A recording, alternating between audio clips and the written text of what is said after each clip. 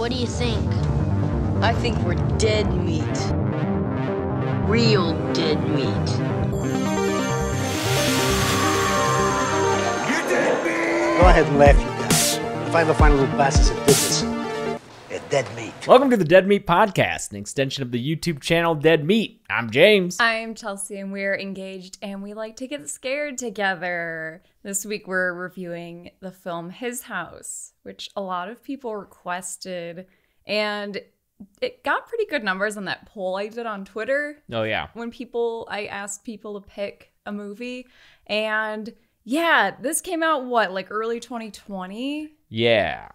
Yes, it premiered in January 2020, then released in October 2020. Oh, okay. Yeah. That makes more film sense. Festival thing. Yeah. Okay, because I feel like we started hearing a lot about it Late last year. Yeah. Okay, Yep. that makes more sense. Mm-hmm. So a couple things. We are running late this week because we've been having construction done on the place. Yeah. And because of COVID, everything is super partitioned off so that the people who are working here have enough space between them, and then so everyone's safe, but we couldn't go in the We're basically office. locked in our rooms until 5. And we're also recording this late at night, which we normally don't do either. So the vibes are just weird for this one. I think it'll be good. This also might be a very long episode, so buckle up. Why is it going to be long, hun? Aren't we just reviewing a movie? Oh, aren't we just reviewing a movie? It's never just reviewing a movie. Sometimes it's just reviewing a movie. True. Sometimes it is. But so His House is about a couple of Sudanese refugees, and I just thought, well, In Britain. yes, who go to Britain, and I thought I kind of want to get a better handle on the politics and just the events leading up to what makes them go to Britain. I'm sure there's something to unpack there if you learn that history, and yeah, learning it has really made the movie itself so much more interesting, and there's so much more to analyze. But I in doing this, I realized, man, I know next to nothing about African politics and history. Like even just learning American history, there's so much. And it's such a shame that often, like I think most people, Africa in general is the part of the world they know the least about. For sure. And it's The Dark Continent, as it was called. Yeah. Which is also kind of racist. Yeah. I don't know if that was necessarily... It's probably... That sounds like a super British... That's like colonialism. Yeah, it's Yeah, probably yeah. racist as fuck. But Yeah. and it's just such a fucking shame.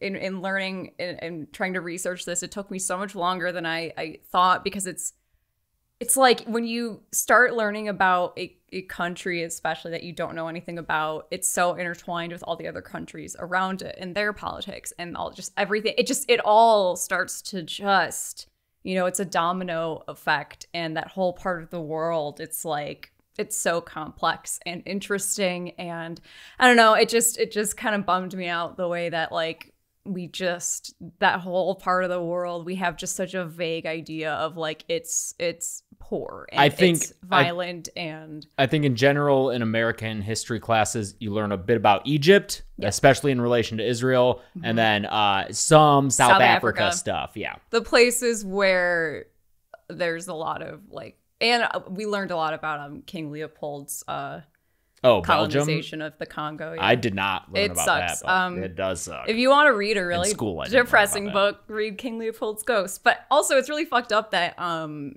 to kind of gain access to that kind of history in school and learning about it in school, I had to be in an AP class to learn. Oh, for sure. About that area of the world. Like, that's so fucked that you, in essence, have to be smart enough to be rewarded with, here, you can learn about this other part of the world that's beyond the basic level of, Anyway, I'm going on too long for how long this is going to be, but it's not, like, it's a coincidence this was happening during Black History Month. I didn't plan for this. I just picked this movie, and I realized good chance to just rant a little bit about how bullshit it is that we just this whole part of the world, we're like, yeah, it's Africa, the continent, with yeah. 54 countries in it, and all the there's so many different cultures and religions and even just aesthetics. Like that was a cool thing about Black Panther, is the design team on that kind of used that, like, you know, just the differences that you find in style and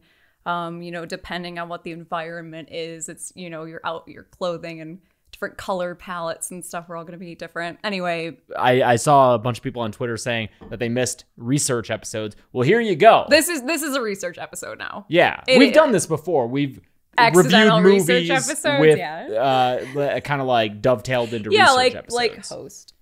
Yeah, exactly. Or The Host, rather. So I want to talk about the lead up of the history, politics, etc., that lead to our two main characters of his house to go to Britain, because I think it informs so much of this movie and so much subtext, and all the reviews I found of this movie kind of grapple with their journey in Britain and their experience as specifically refugees, which, I mean, that is what the movie is, but I think there's so much more to be read into what their lives were like before they left, and how that informs the trauma that they deal with in the movie, and how complicated that is, because ultimately we learn that their journey here is really morally complicated. There's some weird, you realize your main characters are not as purely good as maybe you would assume for and what that even means to be a good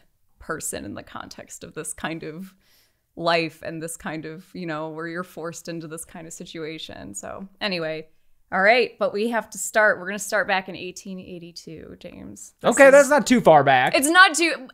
Again, I could have gone sure. further, but I African history is long and deep. I had to make choices, and ultimately using kind of Britain's relationship with the area helped me narrow down what history to talk about. That's what the film's about. Exactly, too, so and I think and that's the interesting part of it too, is learning about how Britain affected the Sudan and therefore affected these people's lives before they ever ended up in Britain is very interesting. So. Yeah, and as such an American viewer, it wasn't until Matt Smith popped up that my assumption was, oh, refugees, they're coming to America. And it's like Matt Smith pops up and is like, oh, no, they're in the UK. I mean, refugees from Africa, it's a constant, like, you know, you can't, like, feel like you always hear in the news in the beginning of the film is refugees trying to cross the English Channel. So many people drown.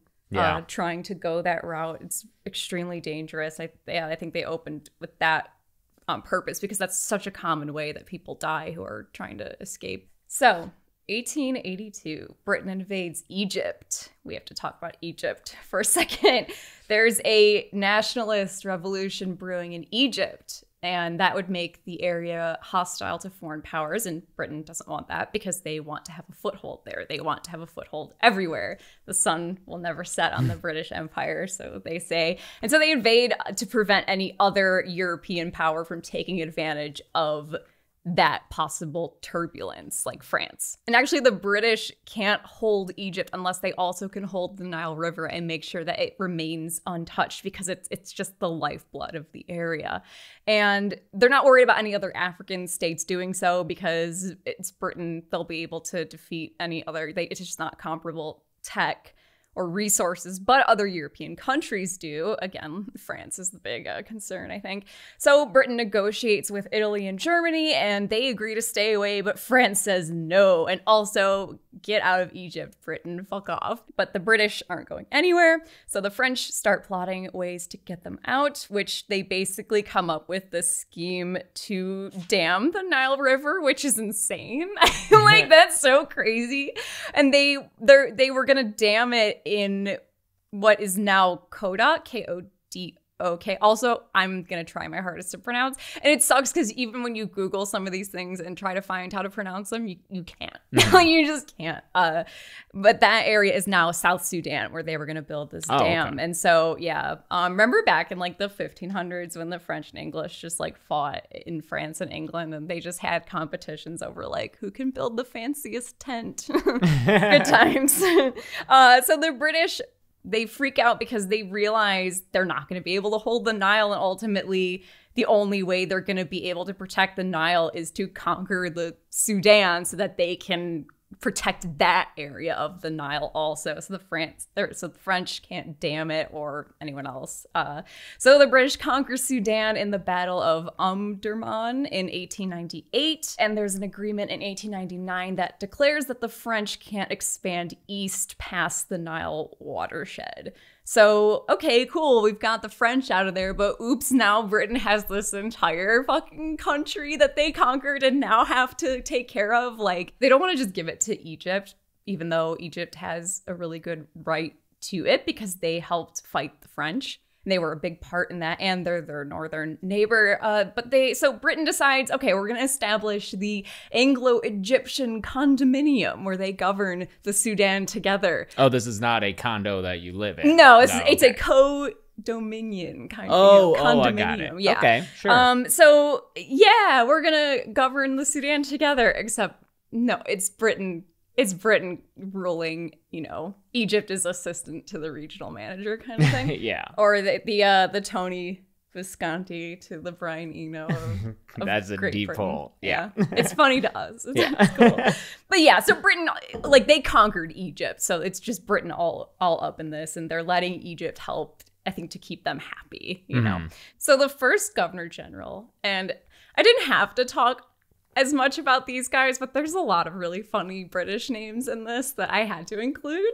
We have our first governor general of the Sudan is British. His name is Lord Kitchener.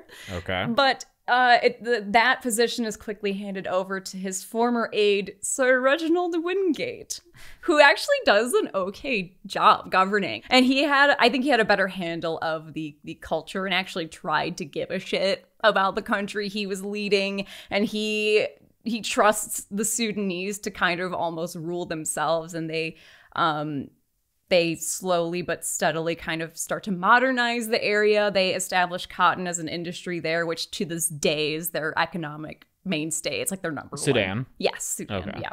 I'm not sure if, I think like now the Republic of Sudan, it's their economic backbone is cotton. I'm not sure about Southern Sudan, but South Sudan, yeah. Yeah, the South Sudan. You also start getting schools established, which the British are not excited about because an illiterate population is easier to control and easier to placate. And this new generation of educated Sudanese who the British don't like, they openly dislike them, they start to turn to Egyptian nationalists because they start having their own, it's a budding Sudanese nationalism. And so they start to, pair up with the Egyptians who are also being ruled by the British to kind of, get some support. And that's when we start getting this 20th century version of Sudanese nationalism that's going to become very, very important. In 1924, the White Flag League is formed, and their goal is to drive the British from the Sudan.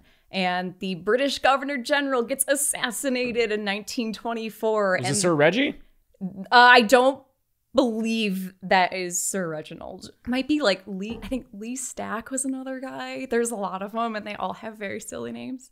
But that guy gets assassinated, and the British realize, yeah, we can't have the Sudanese and the Egyptians being friends anymore. So they force Egypt to withdraw from the Sudan. They're no longer a condominium. And in the process, they violently suppress a Sudanese battalion that's mutinying in support of the Egyptians. So during this time, you have this educated elite of Sudanese, mostly northern Sudanese. We'll get into that later, but they form the Graduates General Congress, which is an association of educated Sudanese, and they're rightfully pissed that Britain and Egypt aren't consulting them before making major negotiations or decisions like the Anglo-Egyptian Treaty in 1936 that allows Egyptian officials to return back to the Sudan after Britain had pulled them out, and now they're now Britain and Egypt become friends again, and Egypt just comes back to the Sudan without the Sudanese being consulted at all. So this Graduates General Congress, demands that the Sudanese government lets their organization be the voice and face of Sudanese nationalism. And the Sudanese government says no, and remember, the Sudanese government at this point is British people. It's Lord so-and-so, very British person here. They say no, and this organization of Sudanese splits into two groups. You have this moderate majority that accepts the government's decision, and you have a radical minority that rejects it. And the British know that even though it's a minority, this kind of nationalism has a really strong hold over these elite Sudanese, and they introduce this advisory council to give the Sudanese more power over governments to kind of keep them happy. You know, it's the same idea of like, here, we'll have this Anglo-Egyptian condominium where we totally rule together. This advisory council, though, where we're giving the Sudanese more power over their own governance, it is only for northern Sudan. And the British are actually purposely prioritizing the north over the south, and they're keeping that divide really strong for reasons that, you know, we'll talk more about that later. But this divide between north and south, even before the British, you have it like the northern region, primarily Muslim. The culture belief system is very different from the south, who actually are mostly Christian because they're from missionaries. Yes, there were so many missionaries. So you have predominantly Christian south, and then you have these traditional religions also. It's lots of pastoral tribes, which that's who the Dinka, who are our main characters, are speaking Dinka. They're pastoral tribe, the biggest. They're one of 3 huge tribes in the southern region. Okay. Yeah, exactly. They actually, like, when we get to this era of rebellion and kind of north versus south, the Dinka are like the primary fighting force making up the south. And do you mean the most recent, like the independence split from like 2011? Yes. Okay. Yeah. The advisory council now is made up of the governor general, who is still a Monty Python British guy, and 28 Sudanese men. And hey, James, really quick, we're going to play the first and last episode of our new favorite game show. Is this a governor general of the Sudan or a Monty Python character? Quick, John Loder Maffey. Governor. Yes. George Stewart Symes. Python. Nope, governor. Okay. Gervais Brookhamster. Governor. No, Monty Python character. Hamster? Okay. Hubert Gervais Huddleston. Oh, that's Python. No, that's the Lord Governor of the Sudan. Oliver St. John Mollusk. Governor. Nope, Monty Python character. See, I'm getting them all wrong. You did good. No, I didn't. Hey, I want to talk to you this week about our sponsor, Shudder, our friends at Shudder, the Netflix of horror, I would say, many would say.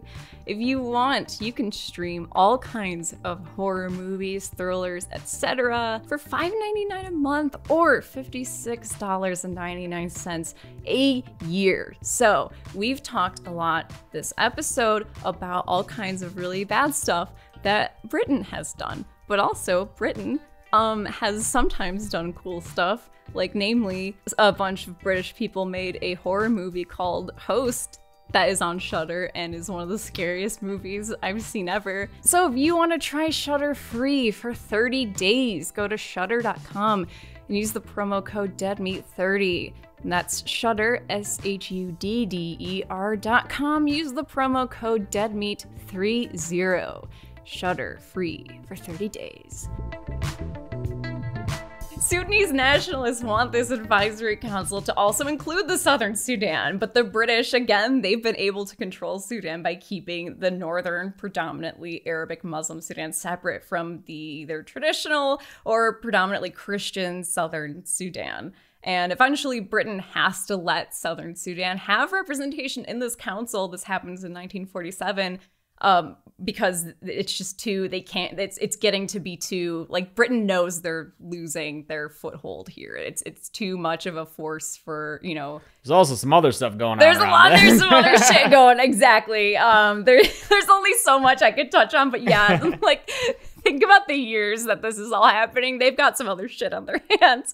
So Britain lets Egypt know that now it wants to prepare the Sudan for self-government. They want out of there, and Egypt is pissed because they do want Britain out, but they don't want to lose the Sudan. They still want to have, you know, like, some power there. But eventually in 1952, there's the Egyptian Revolution, which I can't, TLDR, Egypt, the monarchy is abolished in 53, and the new government, along with a bunch of other shit, but this new government realizes the only way to, get Britain out of the Sudan, like, we also have to get out of there. It's either both of us stay or both of us go. Now, at this point, is Sudan a country? Or is it a region of another? Like, it's not part of Egypt. Well, right now... Is it a colony? It's a condominium. So February 12th, 1953, Egypt and Britain grant self-government for Sudan. I think now it is Sudan. It's not the Sudan, which is this like condominium of Egypt and Britain. Again, I could be wrong here, but we might be wrong. That's my understanding. I literally learned all of this week. This is my history class presentation. Thank you. So there's an election for a representative parliament. Of course, parliament. And the British are backing one party and Egypt backs another. And the party that Egypt backed, they ran on uniting Sudan with Egypt. They won.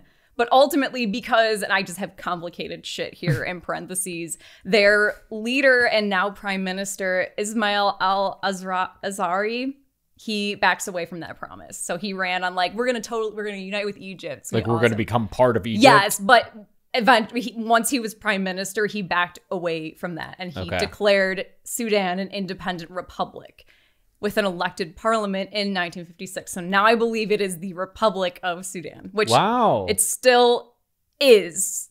Like, it is the Republic of Sudan and Southern Sudan are two separate countries. Wait, Southern Sudan is a separate country at this point? No. But I'm saying like today. Oh, yes, today. Yeah. South Sudan, in case anyone listening doesn't know, is the world's newest country. Yes, 2011 is the world's newest country. Because it was around 2011 when I was learning all the countries and their capitals, and then South Sudan came along and was like, got to learn one more. And I was like, all right, buddy. It's our most baby country. It's also the poorest country in the world, I think. Man, we're going to get to some shit, but it ranks pretty consistently lowest on like the, I forget who does the lists of like world like happiness, like standards of living. All it is. I mean, it's that's a bummer. It's really, but we're gonna understand why when we start untangling this mess of history. There's reasons. It's like, and you can't just fix it. So Republic of Sudan is formed 56 is like an independent country? So my dad's older 56 now. It's declared an independent republic with an elected parliament. Okay. But this kind of Western parliament and liberal democracy doesn't work in Sudan because it's just this kind of weak framework plopped on top of like all this already pre-existing like politics, personal relationships, loyalty conflicts. Like you can't just be like, here's this new structure. It'd be like if we just all of a sudden in the US, someone was like, oh, but we're doing government this totally different way now that you've never tried before. Here, rearrange all of your shit. It'd be impossible to do. And that's what happens here. And people grow to become really disillusioned with this attempt at liberal democracy. Parliament just becomes this chill zone for really wealthy politicians and people who are corrupt, and it's just a way to like get rich and help your buddies out, pretty much. Which isn't it always? But now, so the Sudanese are fed up with this liberal democracy. So what happens when people get sick of liberal democracy? Military coup. Yeah, authoritarianism. Yeah. Yep. 1958, commander-in-chief of the Sudanese army, General. Oh, 58? That was fast. Dude. Jesus. The history of this country is just every couple of years. Great. It's wild. Commander-in-Chief of the Sudanese army, General Ibrahim Aboud, carries out a bloodless coup. Political parties are dissolved, but assemblies are now prohibited. Supreme Council of the Armed Forces is formed, and at first it's kind of okay. Like they end up selling a ton of Sudanese cotton, which they had a giant reserve of because when it was a liberal democracy, they basically had it at this fixed price and stuff. It's getting into economics and I can't. But this new military governments like, no, we're just going to sell all of it and build up our national reserve and actually have money to do stuff with, which makes sense. In 1959, they also reach an agreement with Egypt where Egypt appears to be cool with this independent Sudan. So great. Let's keep up this feeling of national unity. Egypt's our friend now, and they want us to be independent. So Egypt is primarily Muslim. Okay, let's implement policy that promotes the spread of Islam and Arabic language. And we'll only have northern Sudanese in positions of power because they're predominantly Muslim, and it'll be a good show of faith. Do you see where we're just, we got to keep Egypt cool because they're going to let us do our own thing. And so we want to keep them happy, so we're just going to put these northern Sudanese in charge who are more like them, and it'll keep everything real cool and friendly. Yeah, any education system that's left over from English Christian missionaries, it's now Arabic Islamic curriculum, and bye-bye Christian missionaries. You go home now. So South Sudan, which again, majority Christian, is obviously not happy. And there's a giant strike that occurs in southern schools in 1962. So you have a lot of students flee the country. 63, there's a rebellion led by a southern Sudanese guerrilla organization called the Anyana, which they act based on the idea that only violent resistance is going to make the government actually give a shit about them and listen to them. Because if you don't put up any kind of resistance, they'll just keep steamrolling you. Like, if there's no reason or threat or any, if there's no threat of punishment, why would they stop their bad behavior, essentially? But they still don't give a fuck, and it just makes them push back harder. So North and South solidly divided because of this. And 1964, there's mass demonstrations against the government's actions in the South, and General Aboud resigns. So basically, the government after this, because it's such a shit show, and there's so many factors leading up to this shit show, it's like you can't govern it. It's impossible to govern. You just can't. There's just so much shit going on. You know what I mean? It's like no one could step in and govern well. Around this time, we have a Sudanese Communist Party that goes underground because their leader's killed. They attempt a failed coup in 1971, I should clarify. And this prompts their then leader, Jafar Mohammed el-Nimeri, who is, I think, the prime minister at this point, is the title of the leader of Sudan. He establishes the Sudanese Socialist Union, which is his party, as the country's only political party to kind of stifle this dissent. And he also names himself officially president of Sudan. So in 1972, the Addis Ababa Agreement allows for Southern autonomy and separate legislature in the South. So the President Nimeri says, okay, here's this agreement.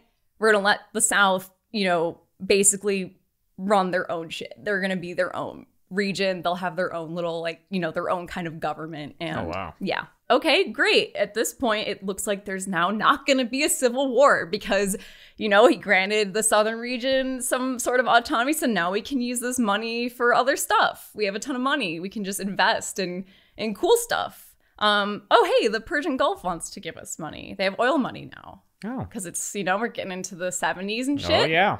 Yeah. OPEC. We got some oil money. Great. Oh, the IMF, the International Monetary Fund, they're going to lend us money too. Here's the lesson to take away if you take away anything. Are you a small country listening to this podcast? Don't ever take money from the IMF. Oh no, what the IMF do? The IMF, it's a UN agency. Are you familiar with the IMF and how it functions? I know that there were scandals around 10 years ago or so, right? Oh, many. I mean, big ones. Scandals. Yeah. They're this UN agency. Basically, their whole thing is it's I don't know, the most fucking flowery, just language of it's to promote international commerce and blah, blah, blah. But in reality, that manifests in things like what happens here, where the IMF is hey, let's develop economic blah, blah. I don't know. I'm not an economist. I don't know the language. We're going to invest money in you, Sudan, because it seems like now you've got some, you're coming up on the world stage. Here you go. You got to eventually pay us back, though. But here, we'll give you a ton of money. But yeah, Sudan now has to afford loan payments to the IMF. Better start tightening belts and implementing austerity measures and we got all these loans piling up. Oh shit, keep cutting the budget. Oh no, people are dying. Oh no, it's almost like it's just colonialism again, but we don't talk about that. It's cool. We still do colonialism. It's just different. Anyway, but that's what happens is like the IMF will lend money to countries that like they can't pay it back. It's like they get these loans and like what so often happens with a loan, you get, there's interest and you can't afford to pay it back. And then, but in the case where it's a country, if you can't afford to pay back a loan to the IMF, you're going to be cutting budgets where it affects people. You're cutting public services. You're cutting like basics, infrastructure, and people die because of this. And this happens to countries all around the world. It's something that the IMF constantly gets shit for. But hey, guess what, James? What? In 2011, Christine Lagarde was the first woman to be elected head of the IMF. Oh. It is not only historic that a woman is running global monetary policy, it has been transformational to have Christine Lagarde as head of the IMF. Oh, fuck. Sorry, this is just such a fucking, I just was in such a fucking, hole after this. It's just so miserable. God damn. So cut to Sudan now is just in this cycle of debt and inflation that there's this constantly decreasing standard of living, rising oil prices. So we have our oil crisis. If you remember our Texas Chainsaw Massacre episode, oil prices shoot through the roof in the 70s. And that affects Sudan's budget for projects at home, along with these loans that they can't afford to pay. The government planning for these projects is all over the place and super decentralized. Lots of great opportunities for corrupt people if you're into making money that way. Sudan even starts experiencing brain drain, particularly to the Persian Gulf. So all of their nation's, educated citizens start leaving. Going like Yemen and I guess probably more like UAE. Yeah, exactly. Yeah, all these oil rich countries that have this booming, this oil boom, and they have money to spend, and yeah, people leave to go there. And now also, speaking of the Middle East, we've got our resurgence of Islam. Big events like the Iranian Revolution. We've got Ayatollah Khomeini and the Islamic Republic of Iran. And now Muslim fundamentalists see a chance to gain some power in Sudan. So remember, the government before the 60s was primarily Muslim. That northern Muslim majority had all of the ruling power in that area. So the Islamist party, the National Islamic Front, works with the Muslim Brotherhood, which is founded in Egypt. And they're able to start recruiting from the country's youth starting in the mid-60s in the midst of all this shit, because there's no opportunity. Like I said, there's people just leaving because there's nothing there for them. And so that's an environment where you're so much more easily able to recruit young people who otherwise don't see a future for themselves. Maybe there's no other choice. And by the 80s now, when these kids are adults, the National Islamic Front is embedded in all these civil service jobs. Like they are like firmly part of the administrative side of Sudan, and a lot of them become secondary school. It's just a part of Sudan's culture now. President Namiri takes note of this because his political party is very unpopular. The South Sudan hates him, obviously, because they're the ones getting the most fucked right now. The centrists in government also don't like him. Basically, no one really likes him. So he turns to the Muslim Brotherhood because they're like the only people he needs allies, and they're the only people who are going to ally with him. So he appoints National Islamic Front Party leader Hassan al-Turabi. Again, he is, if you have a vague knowledge of the politics of this time and area, he might sound familiar too. He's appointed Attorney General, and Turabi wants Sharia law. So, yeah. Yeah, it's never great. Namiri, again, they're the only people who are going to be friends with Namiri. So, all right, he's going to modify the laws. 1983, he aligns laws with Islamic law. And remember, Southern Sudan, still part of Sudan. They are still one country. They are super Christian, and they also have all these other traditional religions as well. And also no more Addis Ababa agreement. I don't know if you remember that, where we were like, hey, Southern Sudan, we'll leave you alone. You can be, autonomy. no more of that. So now the Civil War's basically back on. Like we stifled it for a bit, but now it's back on. Southerners take up arms under the Sudanese People's Liberation Army, the political branch of which is the Sudan People's Liberation Movement. A large percentage of these Sudanese are Dinka. So this is when we start getting the Dinka as this like fighting political force in opposition to the North. They are a huge part of the schism between North and South, and ultimately the South's separation from the North. And the Dinka are, again, one of these three main tribes in that area. I have all my sources in the descriptions. There's some articles that, like, right now I'm going to read basically verbatim, but I have listed all of my sources in here so you can check out what I'm reading from. But yeah, in the early 1980s, the Sudan People's Liberation Army, they're going to be the SPLA from now on. Okay. It's kind of a mouthful. They recruited and they trained boys as young as 12 to fight in its battle for independence from Sudan. And that's where this gets really complicated. And because at this point, learning that you're rooting for the South, right? Like learning this history, it all sucks. History's all complicated. Exactly. But you just, if you're going to pick a side, you're like, oh, the South, they're getting fucked. People you want should a good be guy. Self-autonomous. Yes. And people should be able to control. And you also want, right. And it's like having kind of it's tempting to fall into the trap of good versus bad in global conflict like this. And it's tempting to look at leading up to this like, oh, well, obviously the South is the quote unquote good guys here, but it's sounds like we got some child soldiers coming up. Right. And I think that's a big part of his house too, is that what is good and what choices do we have to make when we're forced into positions like this. This is why I wanted to learn about this, because I think things like the SPLA recruiting child soldiers is such a I think we see that in the movie with the use of a child as kind of a sacrifice for other people to ultimately have a better life, and how complicated that is, and the use of that as a reveal, and how it makes us feel about these main characters that we're like, oh, they're the good guys, right? But people are complicated, so these child soldiers were called the Red Army, and according to a 1994 Human Rights Watch report, some of the children fought alongside the SPLA. So yeah, I think the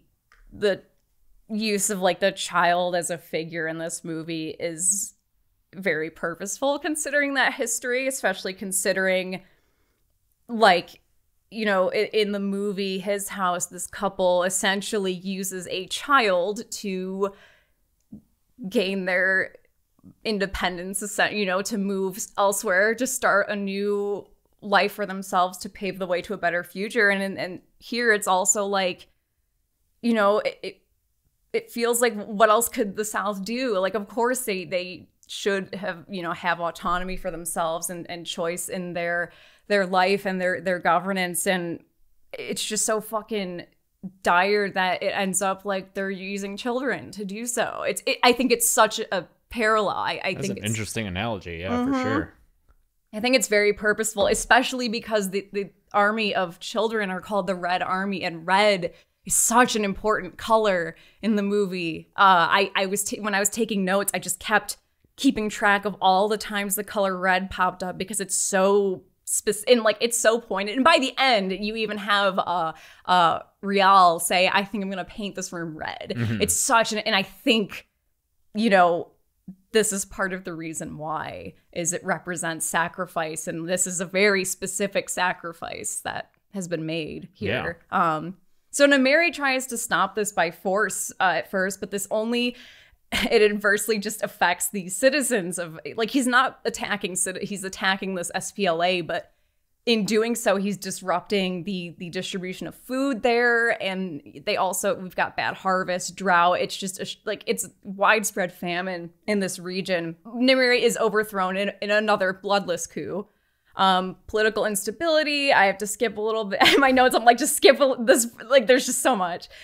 These years of uncertainty make way for this Revolutionary Command Council for National Salvation, led by one of I feel like modern day's great villains, General Omar Hassan Ahmad al-Bashir. Oh, okay.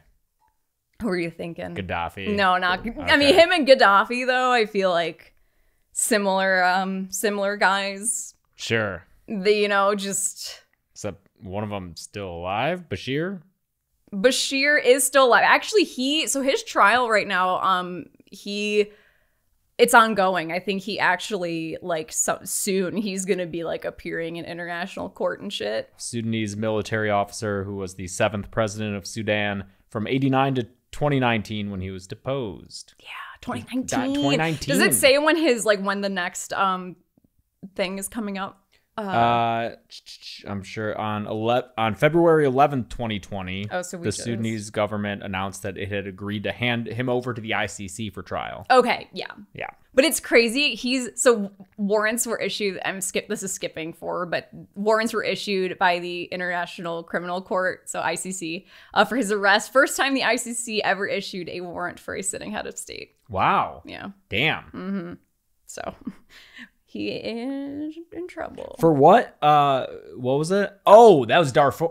Darfur. Oh, okay. Yeah, we're going to be talking about Darfur too. Yeah. Just in case you didn't. Yeah, don't worry. It's going to get worse. So, yeah, al-Bashir and his party, they're the political minority. It's just they were able to take advantage of all this chaos. And they found themselves in power. But since they're this minority, they have to tamp down hard on dissent because they just got lucky. I had to skip some stuff. It was just a lot. So they imprison hundreds of political opponents. They ban unions, ban other political parties, no freedom of the press. They eliminate essentially the judicial branch of government, and now they move to punish the uprising in the South. And they reintroduce Islamic law. I think because there was that coup. So whatever. So now Islamic law is back, baby. And they side with Iraq in the Persian Gulf War. So we're in the 90s here, late 80s, early 90s. And so now Sudan just is isolating themselves not only from the West, but also from a ton of Arab countries too, except Libya, like we were just talking about Gaddafi. Yeah. Libya is we're cool.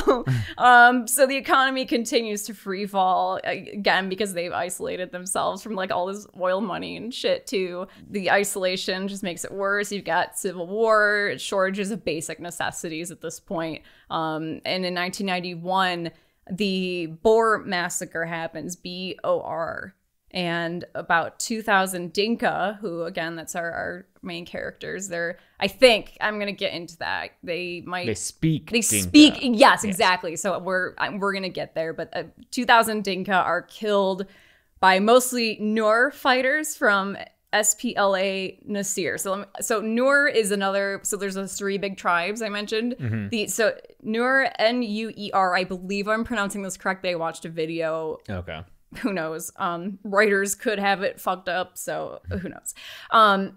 The Dinka and the Nur, beyond any conflict going on, and caused by Britain fucking around here or Egypt or any of that, they are these pastoral tribes that they've had conflicts over land and stuff. They're just these neighboring pastoral tribes, but nothing like this. They've had conflicts many tribes. It's nothing like international incident type fucking shit until this. This is a monumental, unheard of level of violence in between these tribes. And the reason that this happens is the government, they know that there's this historical, animosity between these 2 groups, the Dinka and the Nur. And so the government takes advantage of this offshoot of mostly Nur fighters who are in this group called SPLA Nasir.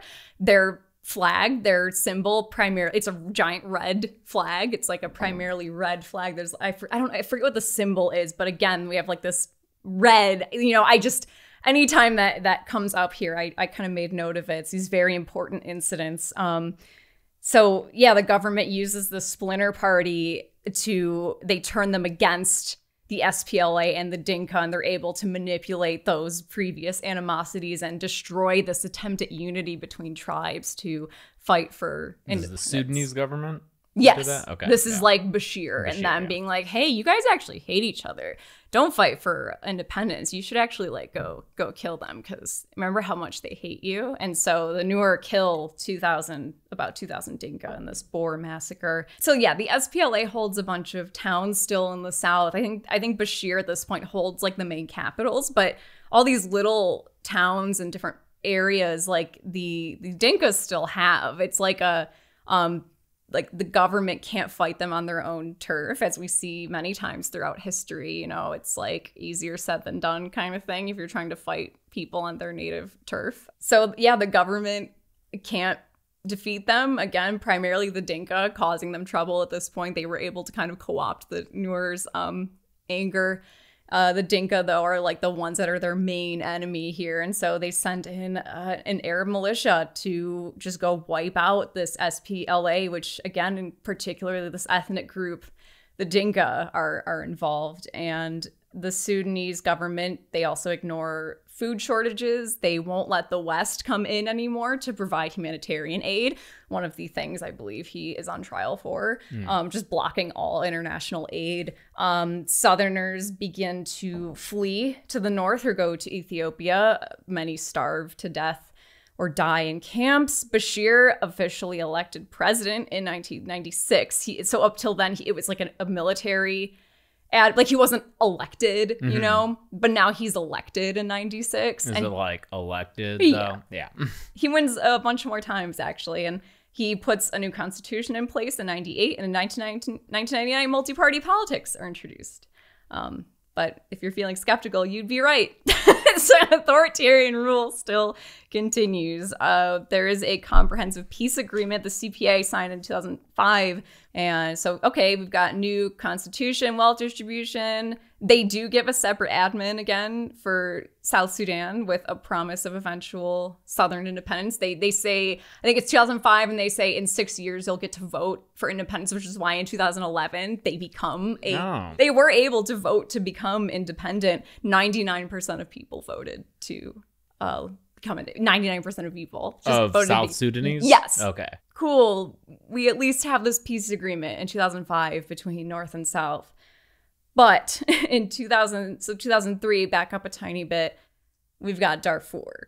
So like we said earlier, that name, if you were around in the 2000s, you associate this region with violence and poverty, like just a very vague sense of like it's bad there, but you don't really know why. You just knew it was bad. I know. I probably signed some things on campus as a freshman to like you save give Darfur. money. Yeah. You probably see the sad commercials on TV, and it's all very vague. What's the coolest type of charity to get into at the moment? Same with Save Darfur. Save what? Save Darfur. Oh, Save Angelina Darfur, Jolie. Yeah. Is that in like Iraq or something like that? Yeah, yeah. Yeah. Is there anywhere in the world that no celebrity has tried to fix? Darfur is the big one now. Yeah, no, it is. What's the new one? What's Dar 5? The reason I mentioned Darfur is because many Dinka who fled during this conflict we had been discussing up to this point, they ended up in Darfur because Darfur prior to 2003-ish was a safe place to go. Okay. If you're involved in this conflict between North and South. So we have a ton of Dinka who flee to Darfur. And then in 2003, there's a rebel insurrection protesting the West's treatment by the government. And the Dinka get wrapped up in that too. They just by happenstance, because they had to flee their homes, get wrapped up in yet another, essentially like a civil war. Here's a fun one. Darfur was an independent sultanate for several hundred years until it was incorporated into Sudan by Anglo-Egyptian forces in 1916. Yeah, there you go. Yeah, it's cool. It's cool, like realizing how much that stuff, and that's why I started in the 1800s. Domino effect to this. It's truly remarkable and really, really depressing. Again, to deal with this, the government sends in another Arab militia, and this is the Arab militia. You might recognize this name, known as the Janjaweed militia. I feel like that was you heard that a lot in the 2000s is the name of this militia sent in. But, you know, they're sent in to fight the rebels, but like they end up just terrorizing the citizens themselves and again, prevent international aid, etc. And yeah, there's ceasefire in 2004, but by 2007, hundreds of thousands are dead, 2 million people, over 2 million people displaced. And yeah, the Dinka are a people who now are affected by both of these huge conflicts. They fled one and ended up being affected by the other. And I also think just that kind of like that double hitter of like cultural trauma. When you look at his house, there's like a lot of duality and stuff. Like there's like, I feel like things in pairs is a thing in the movie. And we'll talk about it later when we actually talk about the fucking movie. But this is interesting just about that kind of region at this time. This is from an article I found. Apparently, so it says the Dinka here in Darfur changed some of their customs. They started wearing Darfur's omnipresent dress, a white flowing hijabah, or it's Jallabah.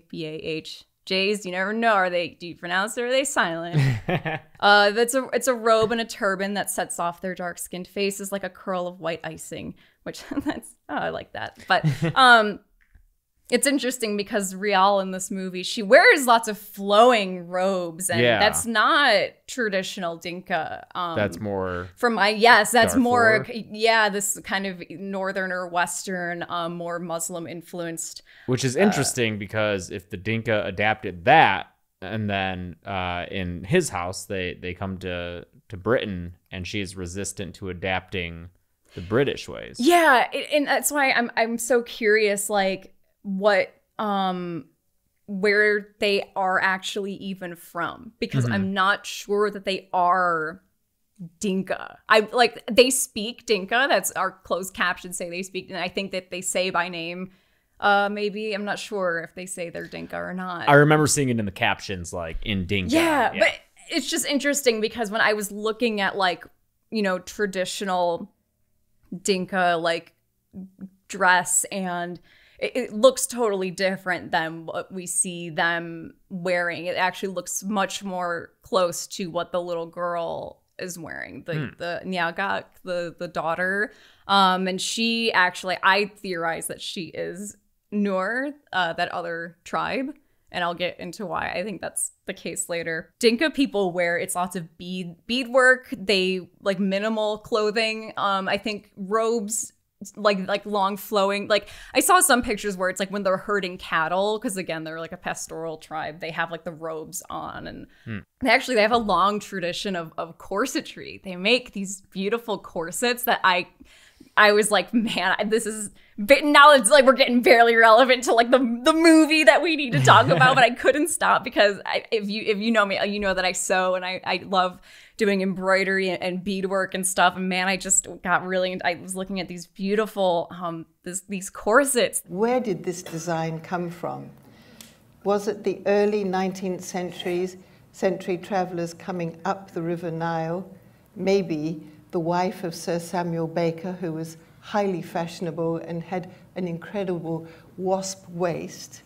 Or were they the people inspiring the Dinka, or were the Dinka, in turn, actually inspiring the early travelers with their incredible beaded corsets that really shaped their extraordinary physiques? Actually, if you're familiar with the Lion King musical at all, which I love the Lion King musical, if you look at the costumes, a lot of the characters wear these really tightly fitted corsets that come up to a point in the back. I looked it up. It's inspired by Dinka corsetry. They come up to this like point in the back, and they're very cool looking. So if you've ever looked at those costumes and wondered like where that comes from, because it's such a specific choice, that's where that comes from, is that shape and silhouette. And anyway, that's my tangent. This is why this is going to be 5 hours long. But you know, I don't know. I just got in like such a fucking, like just stuff like that, where there's this really neat history of like this tradition of this specific garment and like what it means and the work that goes into beating them and providing the structure for them. And like, I don't know. I just think of how much we just get wiped out by shit like this in parts of the world like this, that most people don't even know is happening, and we just assume that like it's, you know, just this fucking vortex of poverty and nothing. But it's just, it's like I was reading about the like theory of like, it's like headphone cords that get tangled. You know how like headphone cords always feel like they get tangled? And it's because like math wise, there's like there's like more ways that your cord's gonna get tangled than there are ways where they would like remain untangled if you put them in your pocket. So like over time, your headphones are always gonna get tangled. And it's the same thing with just like stuff, like events. Like there's statistically more ways for something to go wrong than there is to go right.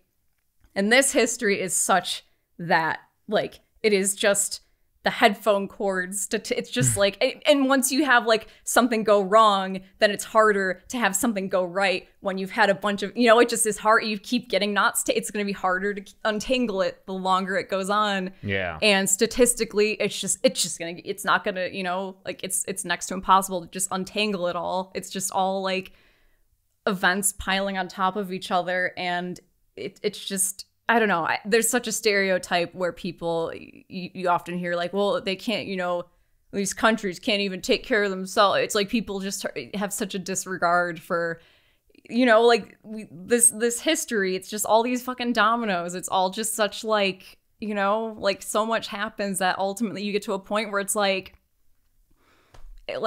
what can you do? It doesn't say anything about the people there right now. Like you can't just fix that shit. You don't get to just start with a clean slate. Right. They're living in this part of the world with this fucking the tangled ass headphone cord. And I don't know. I just got in like such a fucking mood about it. Especially then learning about these really cool aspects of particularly Dinka culture. Like their naming conventions, the way they name their children is like based on like cows, like because they're pastoral and their color, their like names for colors are super defined by the colors that you see in like cows and cattle, like different shades of red and browns and blacks and whites. And so you have children who are named like Rial, that name in Dinka, if this is, you know, if that's where they got it from. I guess it is the name of someone. I think it's like where their parents would have had a cow, like a prize cattle, where it was all white. And that's where her name, that's what Rial means, is like your parents, it's like your parents' social standing. You have this cow that's like white. Oh, I imagine that's almost similar to, you know, having your last name be based on your occupation. Like Cooper or Baker or it's very, very similar. Let me see. It's here, this is the quote from this article I have, and all my sources are in the description, but almost the whole extensive color vocabulary of the Dinka is one of cattle colors, and the Dinka's very perception of color, light, and shade in the world around them is inextricably connected with the recognition of color configuration in their cattle. I even thought of the color palette of the movie. I took note that the colors, like when they first move into their house, the colors of the walls are this kind of like muted red. There's lots of earth tones, and cows are taken care of by some family members, and they live in cattle camps. Nearly all young boys spend part of their childhood in a cattle camp. People are often named after the cows that are used for the marriage of their parents. Cows are named after their colors. Some colors, and therefore some names, are more common than others. Examples are Marial, which is a bull with black and white colors, where the sides of the cows are white. The female name is Rial. Oh. Yeah. So I thought that was kind of neat. Yeah, that's cool. That's where her name would have come from. Did you look up meaning of Rial, or did you just so happen to come across that information?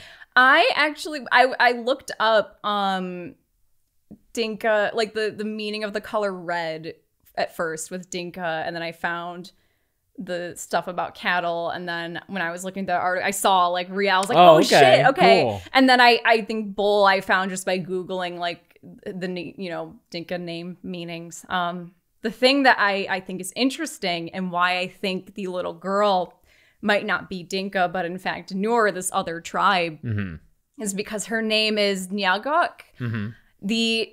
the prefix Nya, N-Y-A, all girls who are Nur, their names begin with N-Y-A, and it means it's daughter of. So it's the daughter of blank.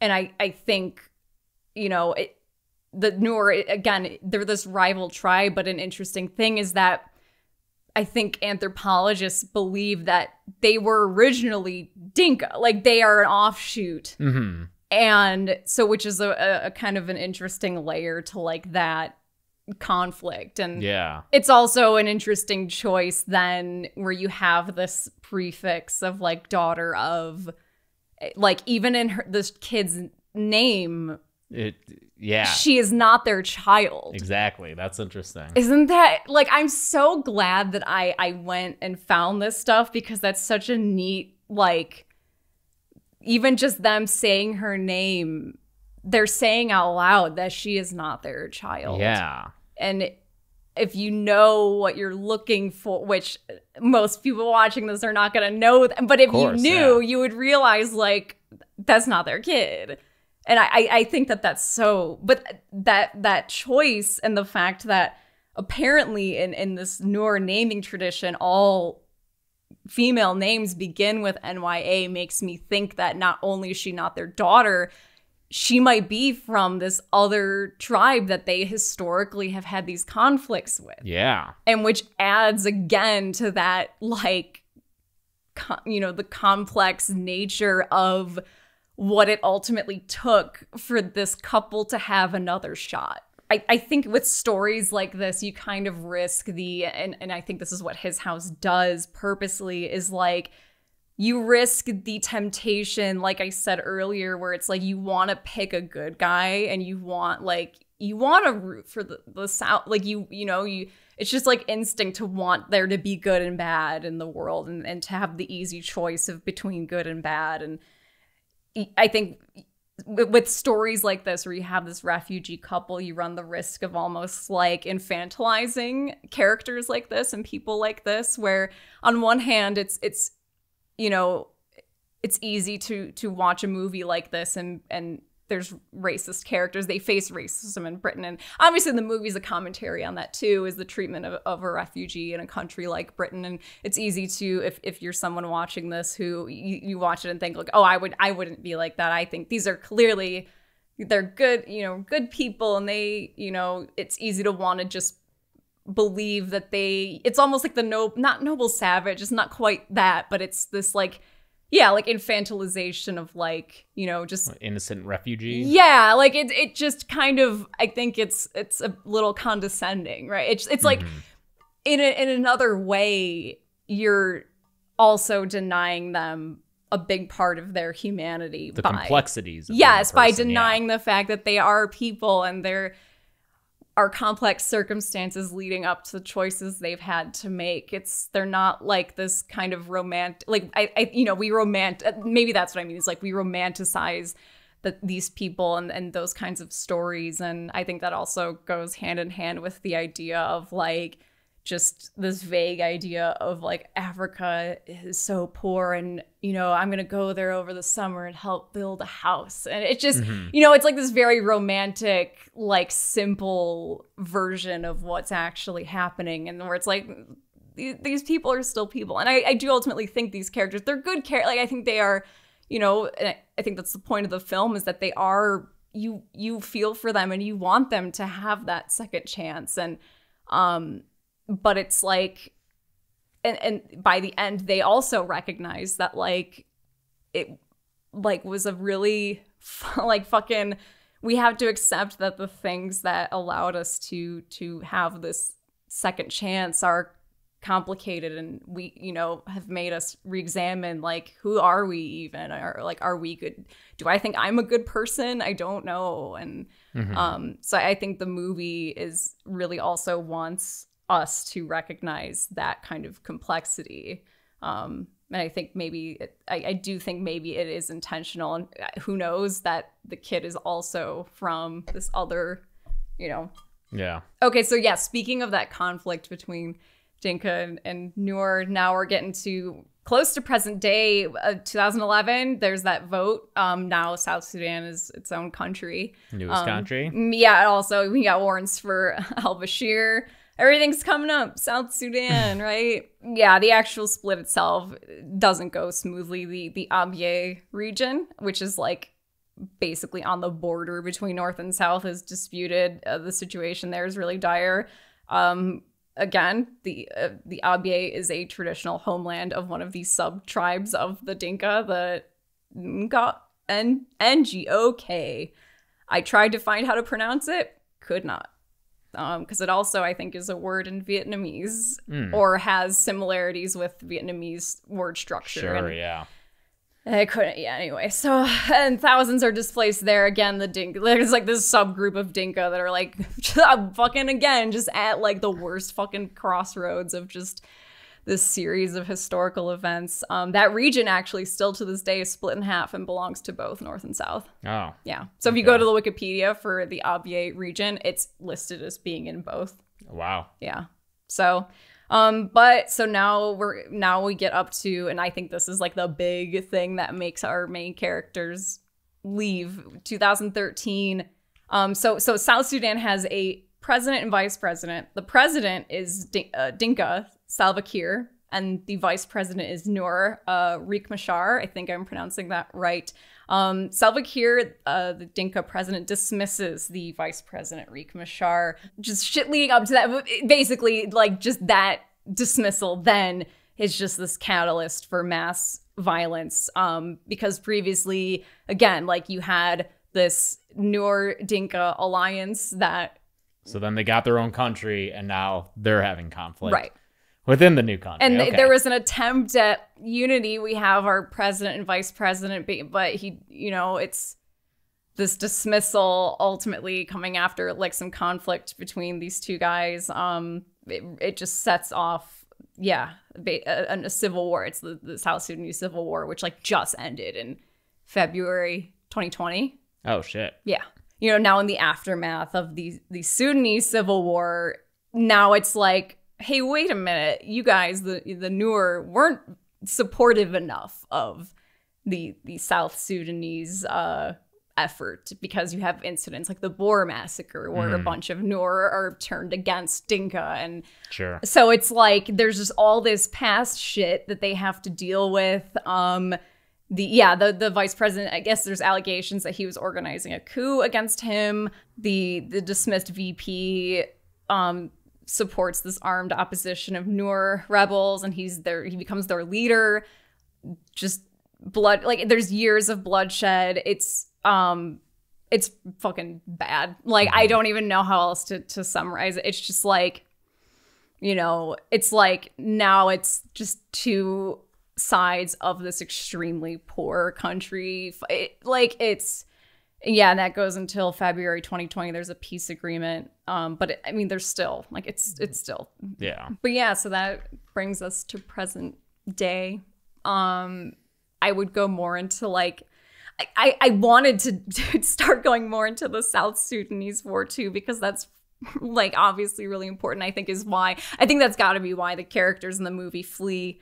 And again, why I suspect that maybe if our two main characters, our couple, are Dinka, that the child is Nur, because it also represents this conflict between these two tribes and is like another layer to what's going on in the movie. But I had to stop myself going down the research hole. Yeah. It was a lot. Like, it was so much more than I expected. And I did, like, I don't want to say, like, oh, I really enjoyed myself, because it's fucking awful to read about, but it just, I don't know. I just, like, kept going down these avenues of, like, oh, man, I know nothing about this, and finding it so fascinating and simultaneously extremely infuriating, and just realizing how little I knew about this part of the world and how little I know, like, most of us know. And it's, like, it's not anyone's specific fault, except, like, I don't know. It's just the way that we're taught to view things through a very Western lens. And, so stuff like this, it just feels like, oh, it's just over so it just feels so far and like not relevant, but it just does such a disservice to, like people who are like these main characters, where we just, if we review something like this, I think it's it would be a shame to be like, these characters' lives begin and their story begins when they get to Britain, when they come to us, kind of, right? Like, okay, once they end up in the Western world, we can explore their story from there and analyze it from there. But I think to not go back and track, like, well, what would have been these characters' lives before that, I think you're ignoring a lot of what they're dealing with in the movie. They're not just dealing with shit in Britain. Like, they're dealing with being haunted by their very complicated past. That's the whole point. And I think if you just ignore what that past was, and the movie doesn't hold your hand about it in terms of its politics, and it just, again, you just get the sense of like it's a violent area, region of Africa, and that's about it. And I'm not saying that in a bad way. It's not spoon feeding you. Some of the only analysis I've seen of this movie kind of just starts at Britain. Like, it's like when they get there and it's their experience as being refugees. And I think the whole point of the movie is they are so informed by their experience leading up to them being refugees. And I think people kind of ignore that part. Yeah. Yeah. Yeah. So, we're gonna make this 2 episodes. Yeah, we didn't count on it, but late hell. I think it definitely calls for it. But I mean, this is a prime example of why the podcast is so awesome and such a good part of Dead Meat, because I do intend this year on the kill count to cover movies from other cultures, other countries. One of the reasons I've been hesitant is because I don't have this background information. And, when I do those kill counts, I will learn a cursory thing to be able to just inform myself. But there's no way I can ever give this kind of information that I think will result in a much richer experience watching this movie. We could have just watched this movie like we did a week and a half ago and sat down and reviewed it as a film. It is very well made. Yeah, like I have a ton of notes, and the acting, the cinematography, we could talk about all that, and we will. But I think it is obviously the film, the characters, the plot, heavily informed by this history that we were unaware of before, and now that we know it, the movie is so much richer for it. It's a lot more interesting. It's amazing to me, and thank you. I'm really excited to talk about this movie with that fuller knowledge, because I enjoyed it as a movie, but now that's why I went a little ham, just kind of just researching, and I really enjoyed the movie, and in my just basic enjoyment of it, I was like, well, there's probably a lot more here. And you know me, the podcast exists because I wanted to, this is analyze movies. For, yeah. And I'm like, but I can analyze this more if I learn all this other stuff. And yeah, and obviously, like, this knowledge, I'm not familiar with the filmmakers or their background, if they are Sudanese or just... Interestingly, it's based on a story written by 2 white British people, which I think is we'll talk about, which I think is interesting. The director, Remy Weeks, is... Because, like, I saw the lead actors are they're British of Nigerian background, I believe, or Nigerian descent. The director, Remy Weeks, is also British. He's Black. I saw he's also a film. He started as an editor. That's interesting. Shout out to fellow editors. In any case, whether it's a personal experience or not, obviously the thought of everything we've been discussing today, everything that you've been discussing today, goes into this film. Yeah, and I wonder, because knowing that, like, it wasn't made, like, I don't know if anyone who made this has any personal ties to Dinka people, or like, I just wonder how much, if I start reading into stuff, is that there? Like, are we going that deep while we're making this? I don't know. I don't know what the that's the thing, is in doing a lot of my research on the history, I realized right before recording, I was like, I don't actually know fucking shit about how they made this movie. Which is also why I think it's a good idea to make this 2 episodes. episodes. I want to learn more about Remy Weeks. I couldn't find a ton about him in my very cursory search, but in any case, I am happy to have been taught some history. Like I said, I love history, and I think that I love history so much. Yeah, as infuriating and sad as it can be, I think it's really important to know, and it just kind of opens up the world while also making it smaller in a way that you just like understand. I don't know, I love it, and I'm very grateful to have had you do all this research and condense it down for me in an hour, and I'm sure that all of our viewers and listeners are equally grateful. I hope people are okay having a week of this basically not be about film. Yeah, it's not film, it's not horror. Not horror. It's just history. We're just doing history. It's valuable context for the movie that we'll be discussing our first next week's episode, I guess. For a movie, I think. For a movie? Yeah. I think so. Which is pretty wild. Yeah. So that's cool. But this also gives you a chance, if you haven't watched the movie yet, to check it out. Go watch it. It's really definitely good. watch it. It's very unique. But now maybe, if you have listened to this before watching it, you'll have because I don't think we spoiled a bit. We spoiled a pretty big a reveal that genuinely took me aback and took my enjoyment of the movie from this is very good to like, this for is sure. really something special. Yeah. I guess we'll be talking about that in more detail next week. Mm-hmm. All right. Well, you know what's coming next week. So in the meantime, you can follow Dead Meat on social media at Dead Meat James on Twitter and Instagram. I'm at Carebecc, CareBecc on Twitter and Instagram. There's also a Dead Meat subreddit, by the way, r/Dead Meat. Is it Dead Meat or Dead Meat James? I don't know. Oops. Look it up, though. It's cool. It's on Reddit. Don't talk shit. I'm a mod. I'll find you. Yeah, she'll fucking ban you. Yeah. And email deadmeatpod@gmail.com with feedback and such. We'll be back next week to discuss the film His House. The actual film. This was a prank. We just said we were covering a movie. You just sat through a history lesson. We did it. Gotcha. Nice. Forget. All right. Until then, I'm James. I'm Chelsea. This has been the Dead Meat History Podcast. I'm going to sleep.